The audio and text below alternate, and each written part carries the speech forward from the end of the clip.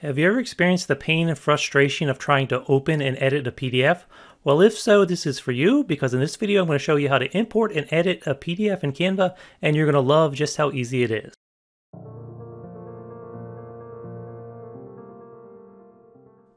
Okay, on screen I have a PDF open. Now this is Adobe Acrobat, and if you've ever opened a PDF in the past, there's a decent chance that you've opened it with Adobe Acrobat or some other free PDF reader. And that's great if you just want to view and read the PDF. But what if you actually want to make edits to the PDF, updates to the content, and updates to the design?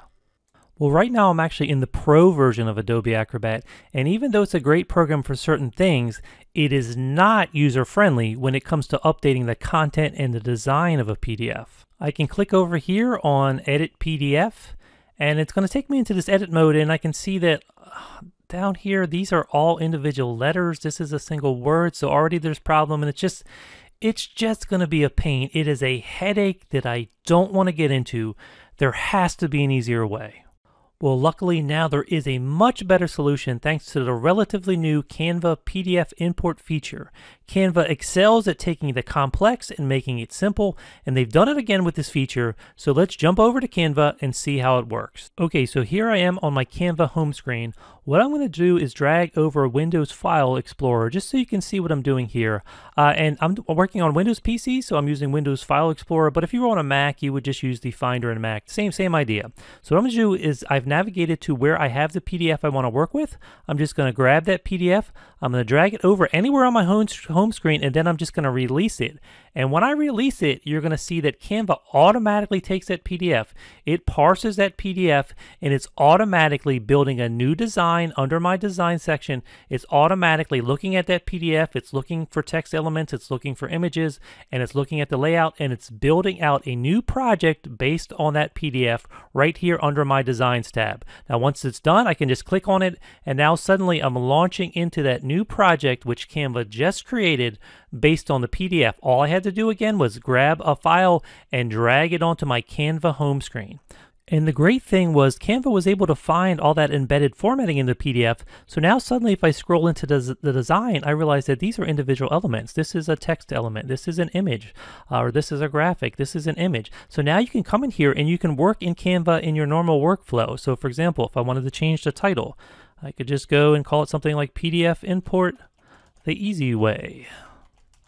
And then if I didn't like this graphic, I could delete this graphic. I'm going to use that / magic trick. So if you type a / on your keyboard, it brings up this contextual menu where you can do a search. So I'll do something like PDF. I'll search just under graphics. I'll find a graphic I like. I'll just pop that out. Suddenly I have that in my design.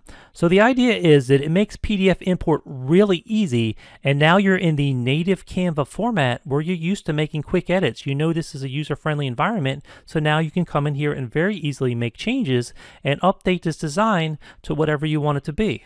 So just a few quick notes on this. First of all, in this example, I'm using a PDF from another entrepreneur. So if you're starting with someone else's design, make sure you come in here and you make it your own. Use their design as inspiration. Don't steal their design.